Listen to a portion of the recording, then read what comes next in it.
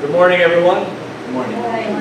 This morning's reading is from Hebrews chapter 4, verses 1 through 16. Some of you already know that, but now we all know. So, chapter 4. Let us therefore fear, lest the promise be left us entering into his rest.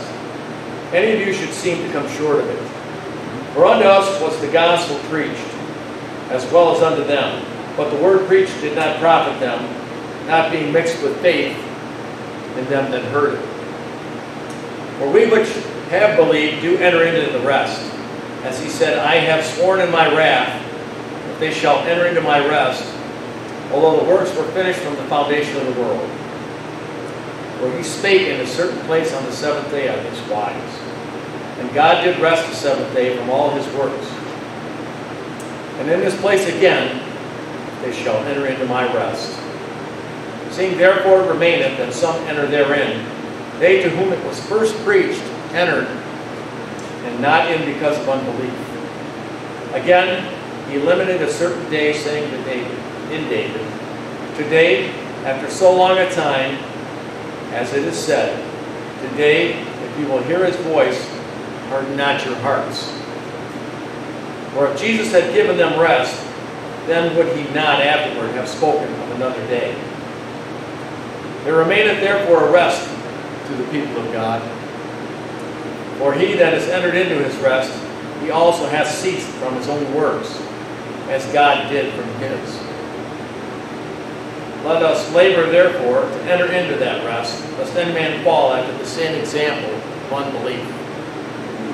For the word of God is quick and powerful, and sharper than any two-edged sword, piercing even unto the dividing asunder of the soul and spirit, and of the joints and marrow, and is a discerner of the thoughts and intents of the heart. Neither is there any creature not manifest in his sight, but all things are naked, open unto his eyes of him with whom we have to do. Seeing then that we have a great high priest that has passed into the heavens, Jesus, the Son of God, let us hold fast our profession. For we have not a high priest which cannot be touched with feelings, our infirmities, but was in all points tempted, like as we are, yet without sin. Let us therefore come boldly unto the throne of grace, that we may obtain mercy, and find the grace to help in time of need. Thus concludes today's reading. Good morning. Welcome to Ecorse Community Bible Church. Glad everybody could make it. Those who are listening in, welcome. Today we're going to be in the book of Hebrews, chapter 4, verses 1 through 14. And our message today, there is no rest without God. No rest without God. Let's bow our heads and our hearts as we enter into prayer. Let us pray. Gracious Father, we are very thankful today that your hand might be upon us. As we come to worship you, to pray to you, and now, Father, to listen to you. Every time we study and read your word, you are speaking to our heart. Help us to receive these truths and also the conviction of your Holy Spirit to live them out. We thank you for them. Bless your word as it goes forward. In Jesus' name we pray. Amen. Okay, restlessness. The restlessness of man without God. This is a continuing series from last week. Christ is our rest. And what a wonderful truth for the Christian family. You're going through something today. We heard a testimony of 4 years of our dear Jennifer had to go through some very horrible depression. I've been through depression earlier on in my life, a couple of years. I couldn't explain it, restlessness, and yet I still had the joy of the Lord. I knew that I was saved. I had assurance. But it was tough, and some of the trials that we go through, we don't understand sometimes. There's a restlessness today in the world because of the COVID-19 virus, because of the threats of some countries against one another, Iran and the Middle East versus Israel, we know that that's a sign of the last days. And each of us have to go through some personal, physical issues, some of them terminal, some of them chronic. We went in our prayer time today and we're praying for some of these. Restlessness in the heart of man, apart from God. Today we're going to talk about how we can have rest in God.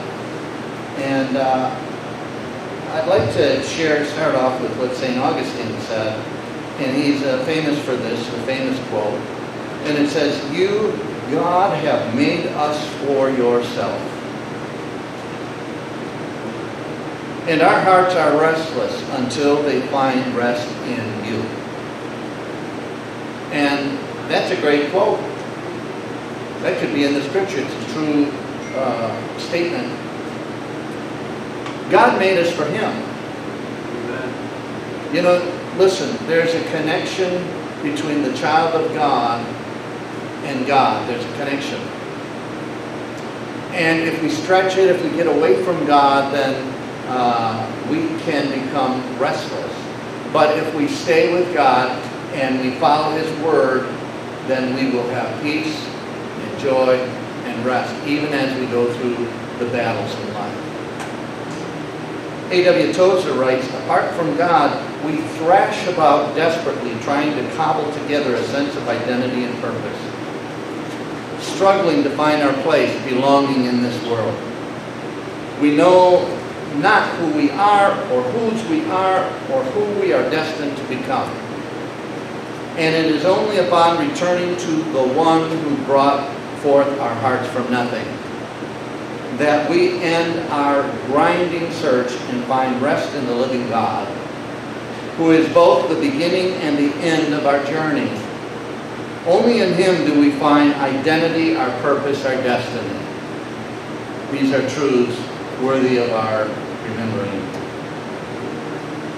Many of the ancient questions regarding the what and why of our spiritual lives are beautifully answered in the Westminster Shorter Catechism. I've repeated this myself before. Now the question we have before we read that is, what is the chief end of man? What is your chief end? What is your purpose in life? Glorify God, when He says. And the Westminster Shorter Catechism says this: man's chief end is to glorify God and what? Enjoy Him forever. Can you imagine the peace of God that passes understanding? And that's what God has for us. John Piper said it this way: the chief end of man is to glorify God by enjoying Him forever. Do you know how to enjoy God?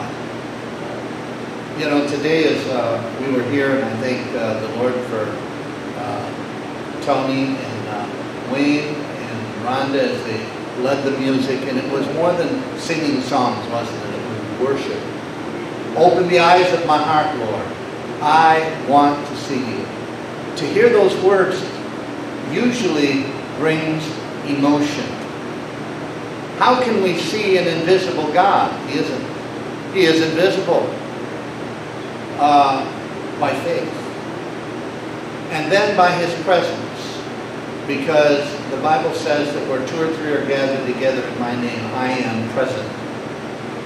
And so there's something special that God calls us together so that there's 2 or 3 or more, because He wants to manifest Himself to us as we worship Him.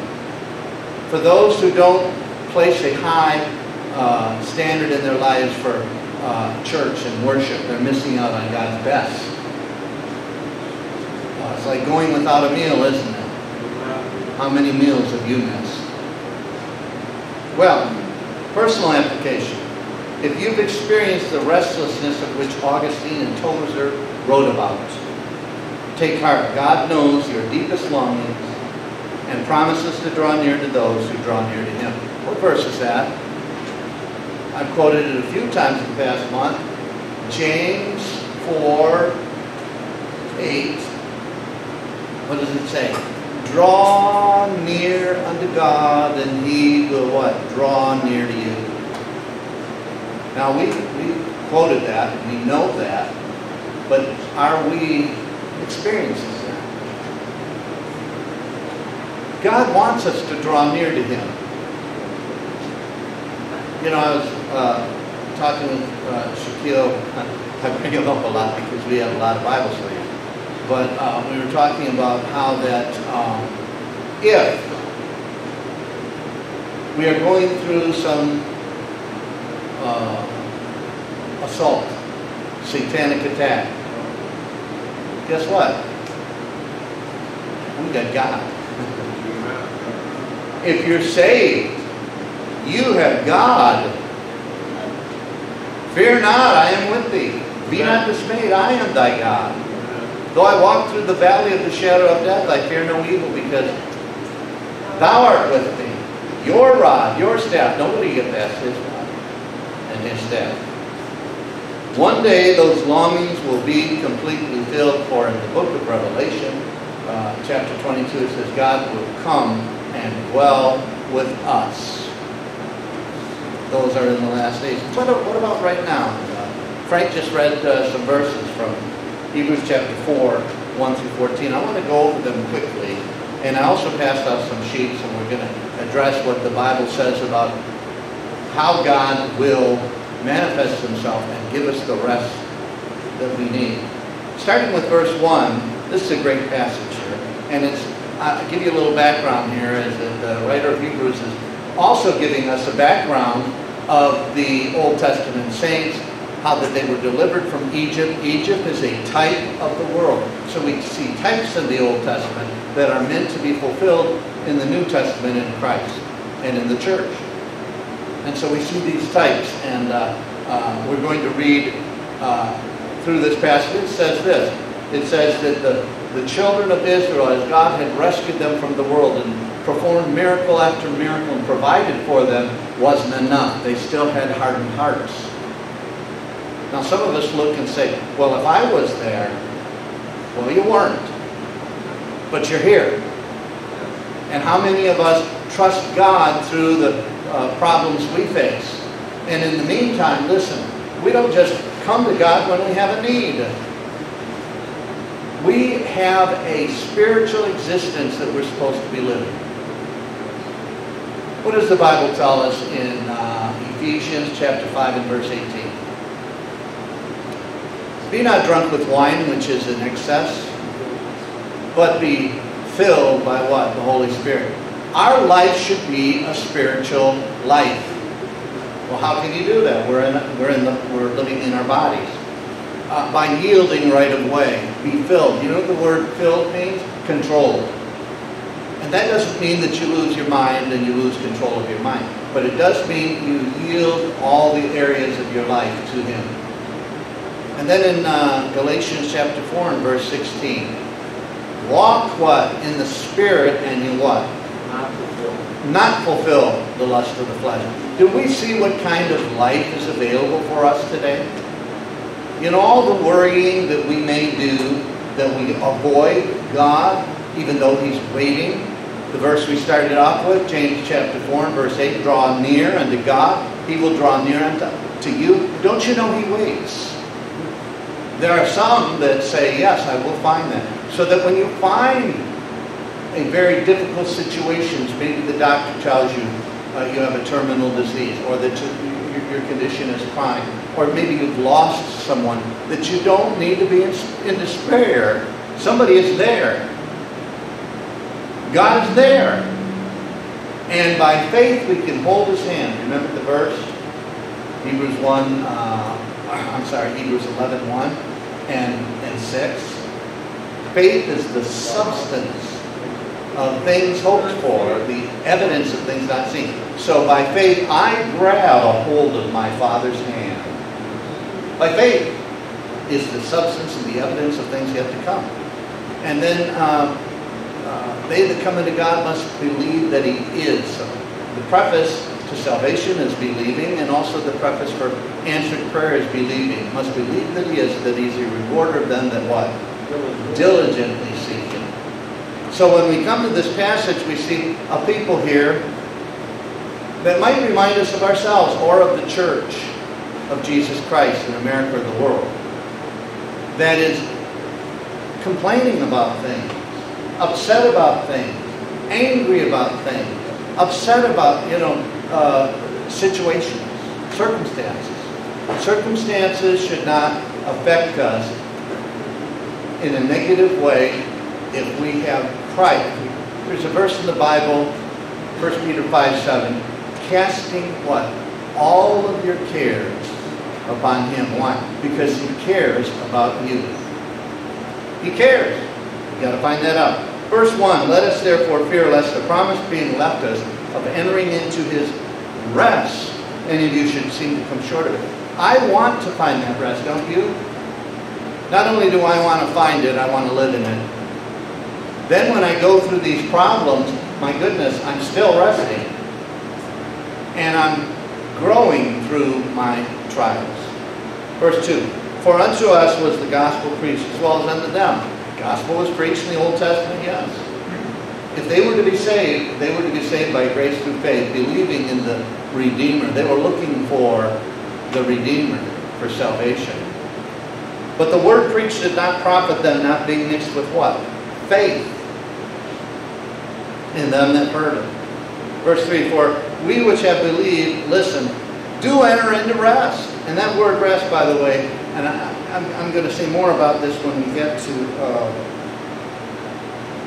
verse 9, because that's the great verse I always quote. This rest is a Sabbath rest, by the way. We'll talk about that in a future study. That for the church, we have a moment-by-moment rest available to us. It's in Christ. Do you want that rest? I think that I said this last week, but we are nothing without rest. We can't do anything unless we're rested.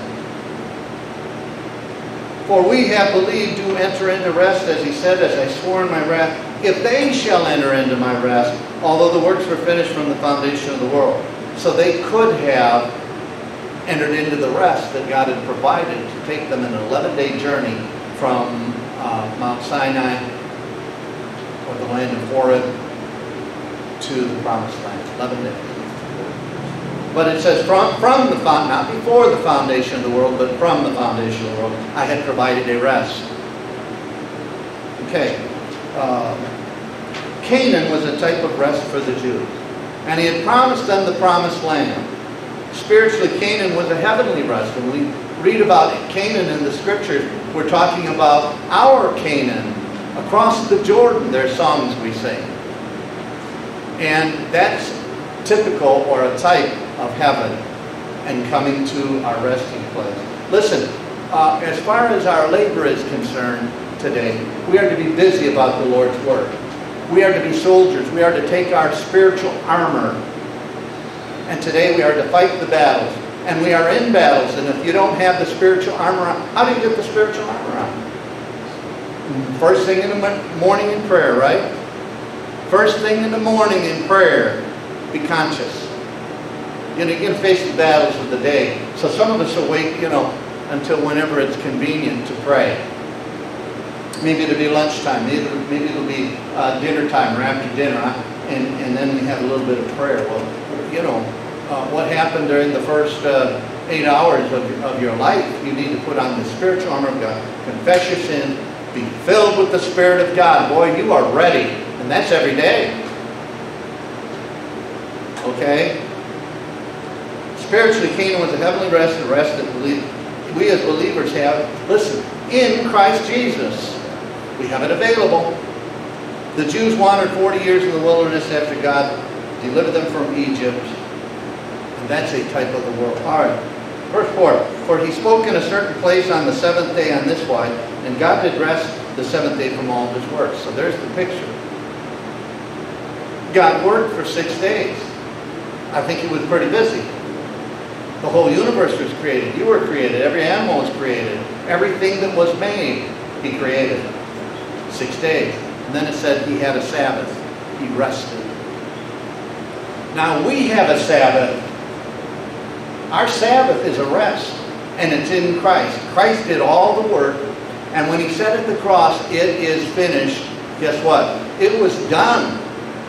He had provided salvation. He had provided for us a rest in Him. A Sabbath rest. And we'll talk about this in the future too. Why don't we meet on Saturdays? Is Saturday the Sabbath? Yes. And under the Old Testament Mosaic law, the Jewish family was commanded that they could only walk so far, that they couldn't light fires, that so many things that they couldn't do. And one person who was doing some work as they were traveling those 40 years, that it records in the Scriptures, the Old Testament, that they took him and they stoned him for doing work on the Sabbath. God is holy. He's also just. If we don't do His will, then that's unbelief. That's a picture for us. Listen, in the New Testament we have a rest in Christ. Listen, moment by moment, 24/7. Verse 4, for He spoke in a certain place on the seventh day, God did rest from all His works. Verse 5, and in this place again, if they should enter into mine, that word in the Greek, rest is Sabbath. Enter into my Sabbath. We're not talking about just Saturdays. There is nowhere in the Scriptures that transferred the Sabbath over to Sunday. The Roman Catholic Church did that. Many Protestant churches, they think that the Sunday is the Sabbath, and all of the some of the same connection is found to the Sabbath, so that you can't do this, you can't do that. The Bible doesn't say that. We're resting in Christ on Saturday, on Sunday, on Monday, on Tuesday, on Wednesday, Thursday, Friday, and Saturday. Moment by moment. Verse 6. Seeing therefore it remaineth that some must enter into it, they to whom it was first preached entered not in because of unbelief. Do you hear that? They did not enter into it. They were restless. As a result, they were murmuring. They were cantankerous. They were gossipers. They murmured against God. They had no rest. And by the way, not a single one who was 20 and above entered into Canaan alive. Some of the bodies went carried in and buried, but they didn't enter in because of their unbelief, except for Joshua and Caleb. They were faithful. And we're talking about 623,000. That meant that there was at least 100 funerals a day during those 40 years. Okay, here's a verse. Isaiah 57:20, and listen to this. Isaiah 57:20, but the wicked are like the restless sea. The wicked. For it cannot rest, and its waters cast up mire and dirt. Watch the waves as they come in, the tumultuous waves. And they incessantly continue to come in, and they stir up, they come up, they stir up whatever's beneath it, the dirt and mire. Instead, the Bible tells us in the Old Testament that they hardened their hearts and became murmurers against God. They hardened their hearts. And they were the people of God, supposed to be. Verse 7, again, He limited the certain day, saying in David, today, after so long a time, as it is said, today, if you will hear His voice. How do we hear His voice? Is it audibly, like I'm speaking right now? Very rare. And how rare? Not in my lifetime. Can God speak to someone? Yeah, He did to Paul, the apostle. But don't expect that He is going to audibly speak to you, except for on that He's got a divine purpose for you, like to a prophet or something like that. However, He speaks to us every day through His what? Word. Every day. Are you listening? Are you reading His Word? And so He said, verse 7 again, He limited the certain day, saying to David, today after so long a time, as it is said, today if you will hear His voice, if you'll hear His voice, harden not your hearts. For if Jesus had given them rest, then would He not afterward have spoken of another day. Jesus given them rest. What do you... Jesus? Back then? Was He there? Yes. He wasn't called Jesus. He was the Son of God. But it says here that if He would have given them rest, then they would not have spoken of another day. Here it is, verse 9, and this is where we are going to complete 9 and 10. There remaineth therefore a rest, and again that word is Sabbath. There remaineth a Sabbath. Don't ever let anybody tell you that you are supposed to be meeting on Saturdays. We'll talk about the importance of the Sabbath. We'll talk about the Lord's Day, which is Sunday. We'll talk about the difference in what God has for the church. We'll talk about that another time. Anyways, that's the word Sabbath. There remaineth therefore a Sabbath to who? The people of God, to the church. It's a moment-by-moment Sabbath that we have in Christ through what? Through the finished work of Calvary. Through His finished work. He did it. He fulfilled the law. He was Adam. The Bible says the second man, he was the last Adam, and that was 1 Corinthians 15. When you went to the cross, when I went to the cross, we were nailed with Him. Galatians 2:20, I am crucified with Christ. Nevertheless, I live, yet not I, but the life that I now live, I live by the faith of the Son of God, who loved me and gave Himself for me. Galatians 2:20, our last verse. Or no, I'm sorry, I've got to read verse 11 too. For he that is entered into His Sabbath, moment by moment, day by day. Somebody asked you, do you keep the Sabbath on Saturday? Yes, I do. And on Sunday, and on Monday, and on Tuesday, and Wednesday, Thursday, Friday. If I'm not, then I'm hardening my heart, because I am in Christ. And that's His promise here in verse number 10. For he that has entered into His rest, he also has ceased from what? His own works. My works cannot please God. Nothing I can do can please Him. I have to yield to Christ. It must be Christ in me doing this. Therefore, I need to be walking in the Spirit, according to the Spirit. How do you do that? Boy, first thing you get up, you're in prayer. You're yielding right away. And you're being filled when you are yielding right away to Him. You confess your sins, you come into His presence to guide you throughout that day, and He will. And verse 11, this is it. Let us labor therefore to enter into that rest. Listen, this is a labor of faith. Exercising faith, growing faith. To grow it. To mature in the faith. To walk in the Spirit. Let us therefore enter into that rest, lest any man fall after the same example of what? Unbelief. Listen, if you know the Word of God and you don't do the Word of God, that's unbelief. That's why God took Moses' life. Because Moses didn't do what God said. God said, speak to the rock. And he smote it twice. And that was a picture of Christ. And Christ was only smote once. And so God loved Moses, bringing him back, I believe, during the tribulation period. He was there at the transfiguration. He's one of the 2 olive trees the Bible speaks about in heaven.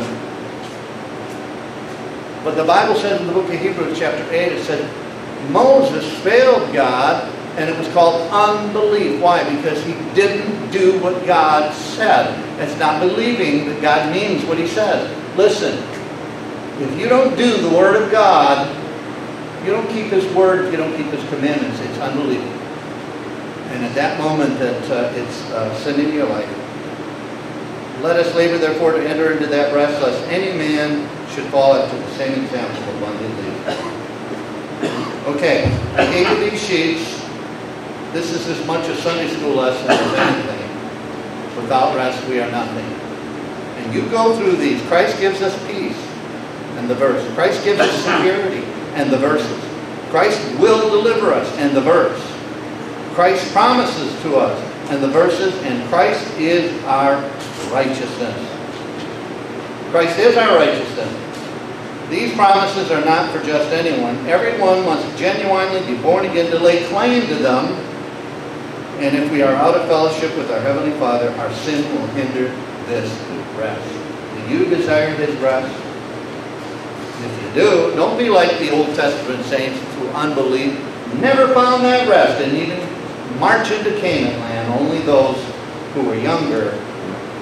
And of course they learned by their example to believe in God. And how about you? We need to learn to rest in Christ. Let's pray. Father, thank you for this opportunity we've had today to study your Word and to find out that the Bible says Jesus is our rest. Jesus is our Sabbath. How can the church miss out on that? We don't hear that lesson that often. Thank you, Jesus, for being our Sabbath, moment by moment. Help us to enter into that rest on a daily basis by faith, believing. We bow before you, we praise you, and thank you just now. In Jesus' name. And now, before we share in the Lord's